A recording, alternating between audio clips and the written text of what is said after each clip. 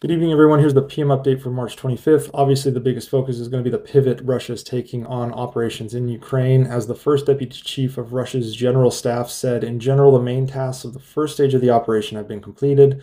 The combat potential of the armed forces of Ukraine has been significantly reduced, allowing us to focus on the main efforts on achieving the main goal, the liberation of Donbass.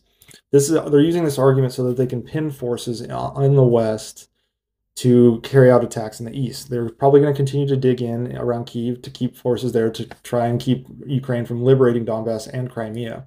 The Russian military has claimed it's not targeting civilians or residential areas, despite the overwhelming evidence to the contrary. So this is obviously a movement of the goalposts. Putin originally stated that his goals were demilitarization of Ukraine and denazification of Ukraine. He wanted an overthrow of the Ukrainian government to install a pro-Russian regime. And in conversations with President Macron on March 3rd, Putin said he wants to take full control and neutralize the country to pull it back into the Russian fold, vis-a-vis the pre-1991 borders.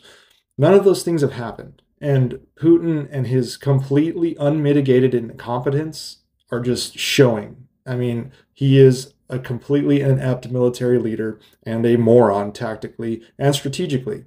So I'm sorry for my kind of forcefulness here, but I'm sick and tired of this idiot child thinking that he is running the world and all he's got is nuclear weapons. So Radovsky's remarks comes as Russian advances appear to have stalled around major Ukrainian cities such as Kyiv and Kharkiv, and Russia continues to fail to achieve air superiority.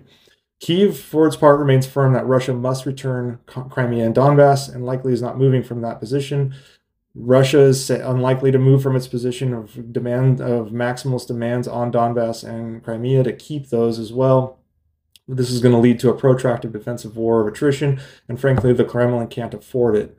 The Kremlin also increased its rhetoric against the West, saying that the West is now posing an existential threat, quote unquote. They're using that specific term because that's in their nuclear doctrine, and they're wanting to try and threaten the West because their military is so completely weak and pathetic that it would be steamrolled by the West.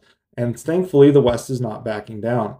Russian forces are likely relocating Ukrainian citizens to establish control over occupied areas and gain political leverage using their military. That's because their pathetic military can't actually take the territory. Kremlin began implementing new laws within its own country against spreading fakes about the war in Ukraine and increasingly seeks to convince its own citizens that the war is good and any opposition to such is treason. However, there are isolated signs of dissent appearing amongst Russian and government officials.